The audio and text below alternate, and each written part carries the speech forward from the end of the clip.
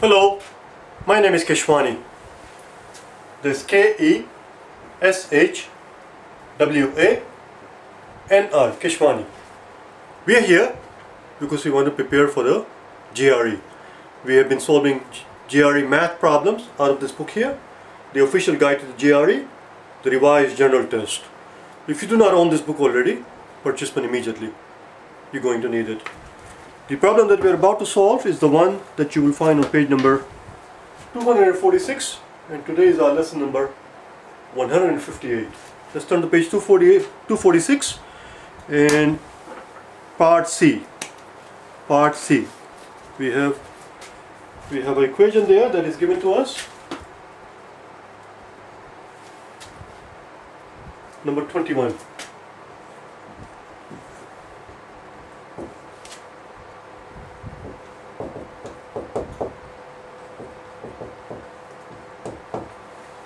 This is what is given to us.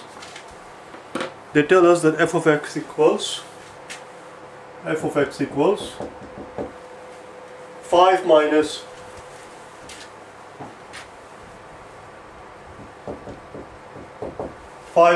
x plus 2 whole squared. 5 minus x plus 2 whole squared. The very first thing we have to understand, and the very first thing we need to recognize here, is that this is actually an equation of a parabola. That's what we are doing here. This is a parabola. Now the standard form of parabola that we have come across many times looks something like this. It's just y equals x squared. That's what this is. And over here, obviously, if I'm going to call this function f, I cannot call that also f. That's going to be confusing. I'm going to change its name. I'm going to give this guy a new name. I'm going to call him k of x. The question is, how do we go from y equals to x squared to y equals to 5 minus x plus 20 squared? That transition from here to here is what we have to understand first. And in the process of understanding that concept as to how we go from this basic form, the standard form of parabola, this is a standard form. How do we go from this guy to this guy? This guy here, f of x, let's call him f of x. Let's call him Mr. F. Mr. F is the grandpa. He is the grandpa. And from Mr. X comes this guy. So we're going to follow the step-by-step transition from the basic formation to the formation to the form that is presented to us before we do anything at all with that. And the reason we need to do that is because if you understand the transition from the standard form of the parabola, which is y equals x squared, to anything else that is given to you, if you understand the transition right away, immediately, by looking at it, you can visualize it, you can picture it, what's going on with the parabola, how it is being picked up, where is it being shifted. Is it being shifted to the left or to the right, or is it going up or is it going down? If you can visualize all of those things just by looking at it like that, then half the battle is won. Rest is downhill. You understand? I'm going to make this thing, I'm going to tape this questions in two days. Today we're just going to talk about how to go from here to here. That's all. So let's start our journey. We're going to start our journey with the grandpa f.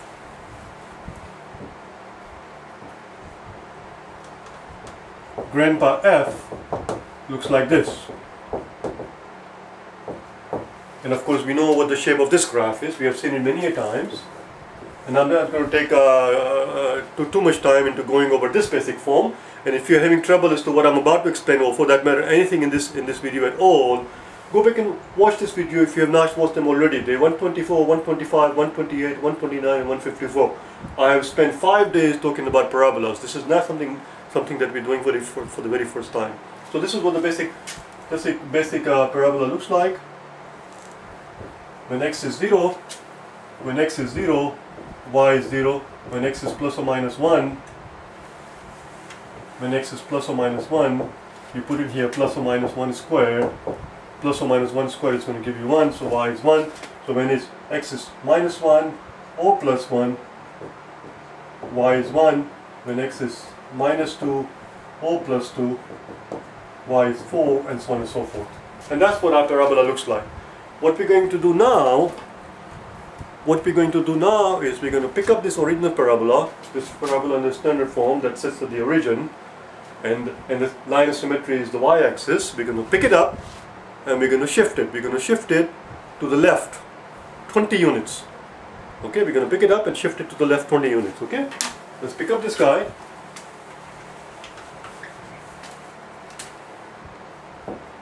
Let's ask Grandpa F to move 20 units to the left. So let's do that. We're going to pick it up and move it 20 units to the left.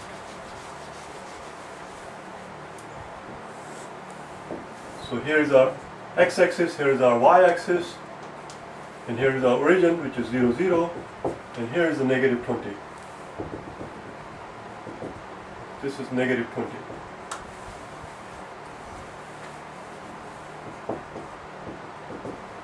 Right here. And the parabola is going to sit now. Parabola is going to sit now not at 0, 0 not at the origin, but at negative 20. It would be nice if I can make it symmetric. Wow. Now what happens is that, listen very carefully, now what happens is that, the thing with this thing is that once you understand it once, the concept, then all the transition that you're going to see from now on of shifts of left and right, it's going to be a snap. You will know right away just by looking at it as to, first of all, that it is a parabola. Secondly, you will know precisely where it is being shifted. Do you understand? So before, listen carefully, before y was 0 when x was 0, as we saw a little while ago, y was 0 when x was 0, right here. Y was 0 when x was 0. Now, y is 0 when x is negative 20. Now, before y was 0 when x was 0. Now, y is going to be 0 when x is 20. Question is, how do we represent that in our function? How do we represent that in our new function? Well, here's the problem. Y is equal, the original function is this, y equals x squared. If we were to put negative 20 here, because that's what x is here, if we were to put negative 20 in this thing, negative 20 squared does not equal 0. We need y to be 0. We need y to be 0 when x is negative 20, as you can clearly see there. If we were to pick it up and move it 20 units to the left, then y is going to be 0 when x is negative 20. But problem is negative 20 squared does not equal 0. What do we have to do to this guy to make this quantity 0? Well, here's what we have to do to it. Here's what we need to do to it. We need to go to this guy and tell this guy, listen, you are negative 20, you are no good to us, we need to make you 0. How do we make negative 20 into a 0? By giving him 20.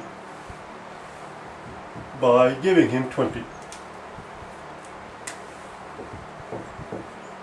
Voila. Now x plus 20, our x is negative 20, negative 20 plus a 20 is 0, and 0 squared is indeed 0, which is what we need y to be. Let's do one more. Before y was 1 when x was 1, positive 1 or negative 1. When x was positive 1 or negative 1. Before our function was like this, y equals x squared. So if x is positive 1 or negative 1, y was 1. That was the situation before. But now it turns out that y is 1 when x is negative 19 or negative 18. That's our problem. Negative 19 or negative 18. You see, you go 1 unit to the right of negative 20, you end up at negative 19. You go 1 unit to the left of that should be negative 21. Negative 21. So here's the problem again. Here is our problem one more time. Before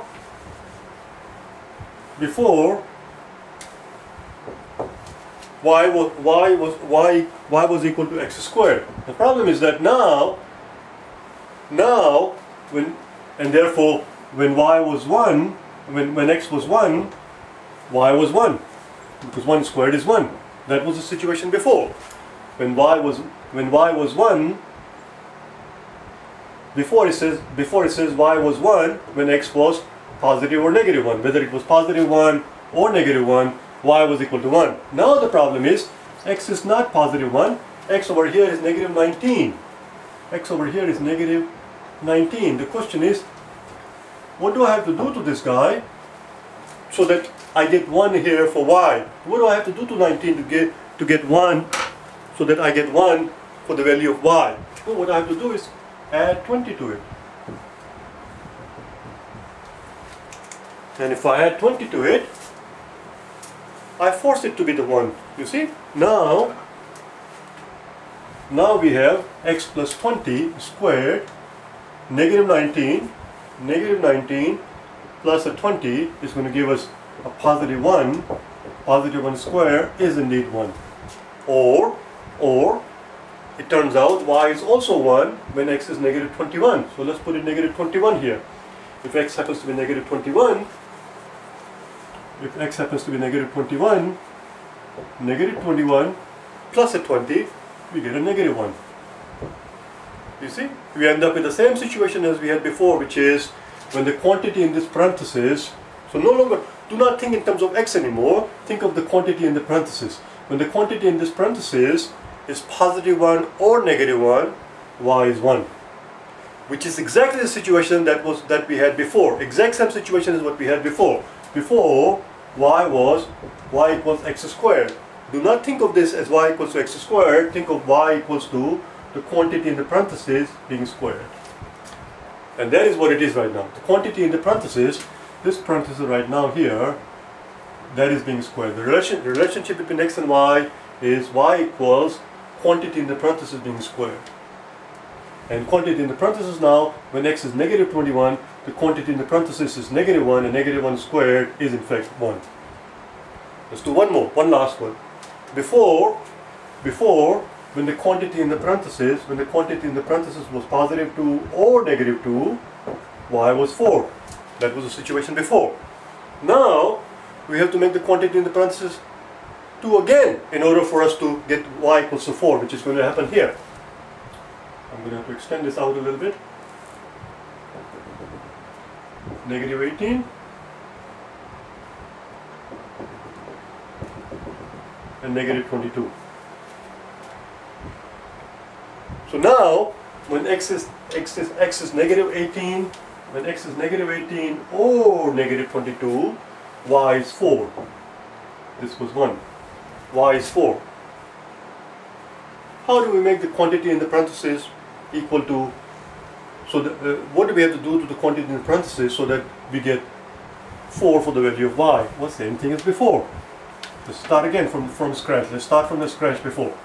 Before, the quantity in the parentheses, when it was squared, when the quantity in the parentheses was positive 2 or negative 2 squared, we get y equals to 4.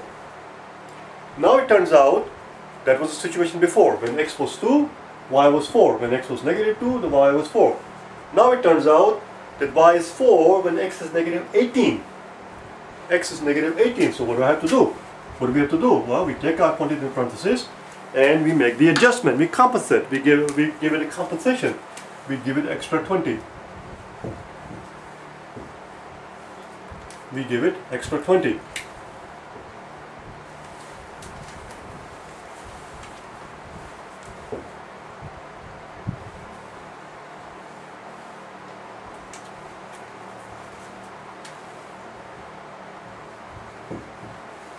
So, when x is negative 18, we put our negative 18 in here. Watch what happens. Negative 18 and a positive 20 is going to give us a positive 2, and positive 2 squared is indeed 4. So now this function shows what's going on with the relationship between x and y. This function tells us that when x is negative 18, y equals 4, which is what we see here. When x is negative 18, which is 2 away from negative 20, which is where it's sitting. When x is negative 18, y is 4. When x is negative 22, y is also 4. Let's see what happens when we put in negative 22 for x. If x happens to be negative 22, negative 22 and a positive 20 is going to give us negative 20. and that again is 4. So that is our new function. So our new function that we arrive at is this guy. To put it more succinctly, to put it more briefly, here's what's going on. Okay, listen carefully. Here's what's going on. We had our original parabola sitting nicely and comfortably at the origin, at 0, 0. He was happy, he was content, he was nice. And then we go to this grandpa f, and we disturbed it. We said, won't you please get up and move 20 seats to the left? So we picked it up and we moved it, we shifted it. Mathematicians do not call it move it, they prefer the term shift. So we picked it up and we shifted it 20 units to the left. What's going on as a virtue of that movement, as a virtue of that shifting rather, as a virtue of that shift rather, as a virtue of the shift from 0 to negative 20, what's going on is that the underlying relationship between x and y has not changed. The value of the y's happen in the same pattern as before, except everything is taking place 20 units too early. It's the same play, it's the same plot, it's the same story. Everything is happening in the same manner as before. Nothing is unpredictable, nothing is being disturbed in terms of the relationship between x and y, but the story is taking place 20 hours too early. So, because everything is taking place 20 units too early, to negate that, to compensate for that fact, because of the fact that every x is 20 units deficient, because of the fact that every x value is 20 units deficient because it's happening 20 units too early, we have to give every value of x an extra 20 units. That's what that is. That's all it is. We're done with that one. Okay? Because if I keep explaining, we are almost approaching the point of beating the dead horse, I believe is the expression. So that's it, we're done. That's it. Let's give it a name. Obviously we can't call it f of x because this is the new function. So I'm going to call it a g of x. That's our g of x. Because it will be silly to give it the same name as before because it's a new function. It requires a new name. Now, so that was the step number 1. The step 1, so that's it. I'm going to erase all of this thing. We're done with it. We're done with the step 1. The step 1 was, let's start from the very beginning. We start with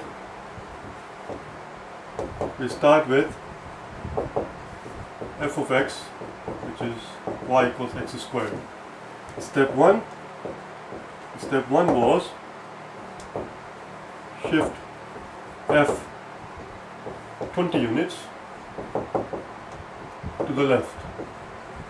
And when we do that, the new relationship we get is x plus 20 squared equals y. We gave it a new name, we call it g of x. Now, step 2.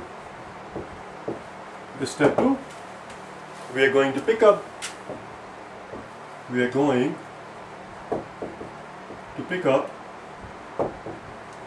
g, the new function. We're going to pick up g, the new function, this parabola here, and we are going to flip it.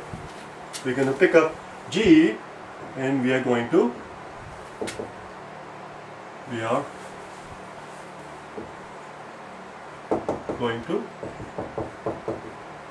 flip it.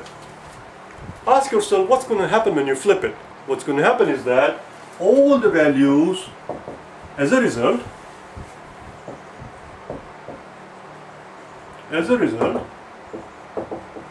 all the values of y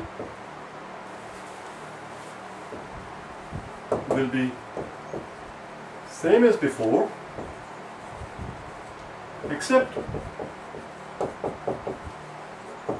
they will all be negative. They can be same values except they're going to be negative. So instead of y being 1 when x is negative 19, let me do it with my pencil here so that I don't block it with my hand here. Instead of y being 1 when x is negative 19, when x is negative 19, the y is going to be negative 1. Instead of y being 1 when x is negative 21, now the y is going to be 1 when y is going to be negative 1 when x is negative 21. That's all. Before, y was 4 when x was negative 19. Now y is going to be negative 4 when x is negative 19. Just like this. Watch here. Just like this here. It's the exact same guy. Nothing has changed. He has just been flipped. Of course, my thing is not drawn very nicely, but you get the idea. It's not drawn very nicely, but you get the idea. That's it. We're going to flip it. The question is, when we do that, how do we express that transition in the form of the in the language of the algebra, so that the world knows by looking at the equation that this thing has been flipped? What do we have to do to it? Well, what we have to do to it is right here. We just said it. What happens to it? All the values of the y's are going to be same as before, except they are all negative. So all we have to do is pick up all the values of y from before. Okay, I need the room. So I have to erase everything. Okay, so that was the step number 2. We're going to pick up g, this guy g here, and we're going to flip it.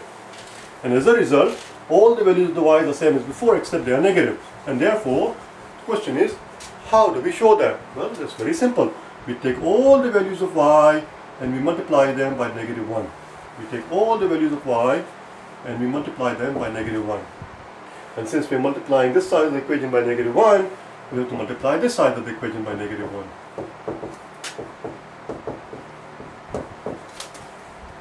And of course, negative 1 times x plus 220 squared is same as negative x plus 20 squared. And that is our new function. And since this is our new function, we can't give it the same name as before. We started out with f, then we went to g. That was our step number 1. That was our step number 1. This is our step number 2. The step number 2 is when we flip it, and we have to give it a new name. Let's call it. We have f, g. Let's call it h of x. Voila. And now I'm going to draw this new function h of x, the flip parabola, freehand, because if I try to draw it with the scale, it doesn't come out very nice here. I'm just going to do it freehand.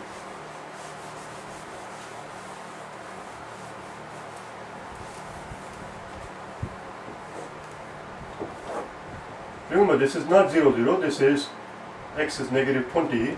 X is negative 20. And y is 0. So before it was like this. Now it is going to be like this. That's all. All the values of the y's are same as before, except they are negative. So if this is 4, this is negative 4. If this is 1, this is negative 1.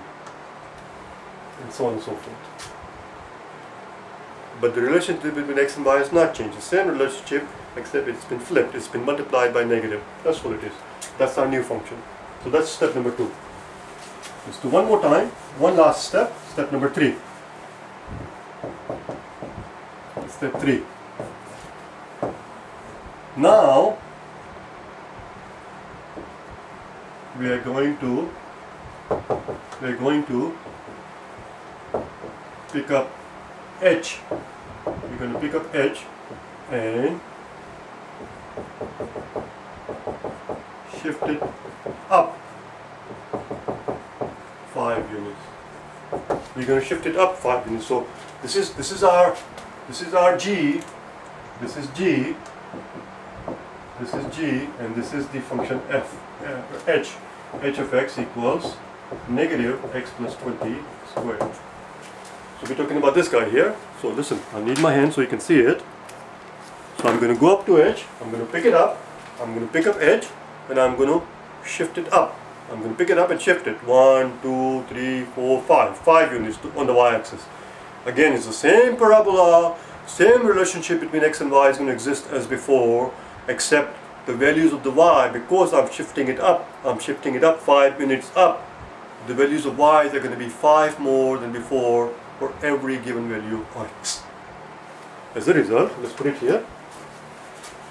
I'm going to erase step 1 and 2 because I need to write.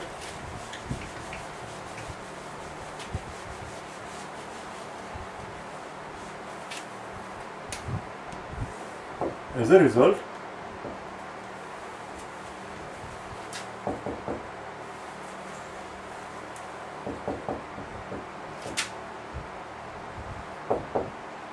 all the values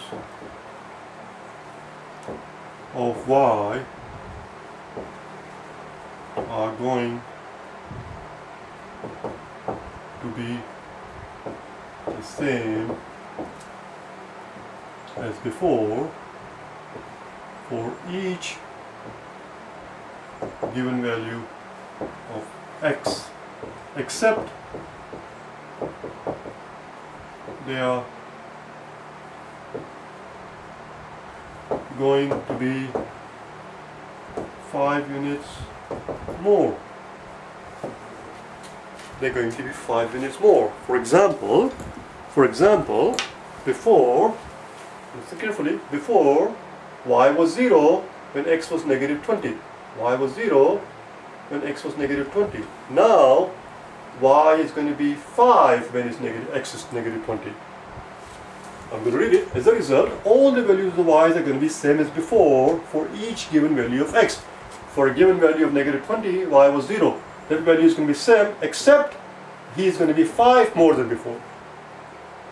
So instead of being 0, y being 0 here, y is going to be positive 5. 1, 2, 3, 4. This was 4 and 5. Wow. Before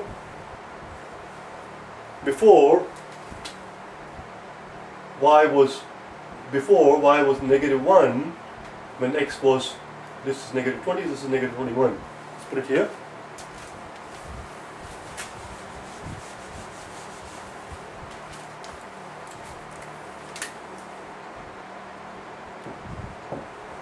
Before y was 20, or y was 0 when x was negative 20. Now y is going to be 5 when x is negative 20. 5 more. Instead of being 0, it's going to be 5. Before y was 1 when x was negative 21, negative 19 or negative 21. Negative 19 or negative 21. Now y is going to be 5 more than that. 1 plus 5 or 6 when x is negative 19 or negative 21. That's all, because we have shifted it. All the values of the y's are going to be exact same thing for a given value of x. All the values of the y's are going to be exact same thing as for a given value of x, plus, except it's going to be 5 more than that. So it's going to be exact same thing as before, you just have to add 5 to it, because the whole thing has been shifted up. The values of the y's have been forcibly increased by 5. Question is, what is the equation going to look like? Well, that's very straightforward. The equation is going to look like same as before. You just simply add 5 to the value of x.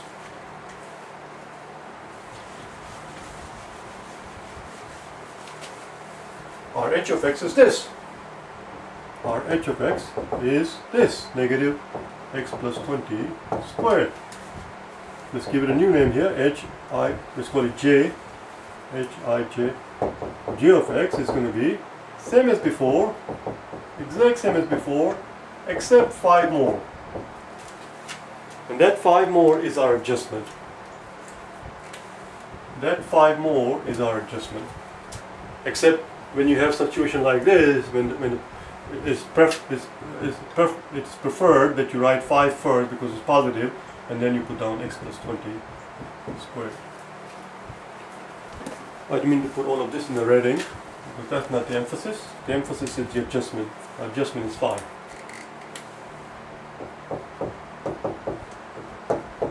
Wow. This is what's given to us. This is what they give you in the part C. I'm going to draw the same graph now freehand. So remember, this is now, we're sitting at 5. We're sitting at 5. The value of the y is 5. For what value of x? Well, value of the y is 5. But for what value of x? Well, same as before, negative 20. Right here, negative 20. That's it. That's your new. As a matter of fact, one of the things they ask you in this thing is the. Well, they don't actually specifically ask for it, but that's your vertex. That's your vertex. Now that we understand where that guy is sitting, now we recognize him. Now we can talk about it. Now we can analyze it. Do you understand? So let me draw this thing freehand. One last graph. We're going to draw this guy, j of x, freehand. 1, 2, 3, 4, 5. It's going to sit somewhere here. It's going to sit somewhere here. And what is this thing? Is this the origin? No, this is not the origin. This is not the origin. Remember, the very first thing we did was we picked it up from the origin and we shifted to left 20 units. So this is not 0. X is 20. X is negative 20. This point, x is negative 20 and y is 0. Now this point is going to be x is negative 20 and y is going to be 5. And that is your vertex. I'm going to start our story. I'm going to begin our story. I'm going to begin our story from this point here tomorrow. Right from this point we're going to start our story. Okay? I'll see you tomorrow. Bye now.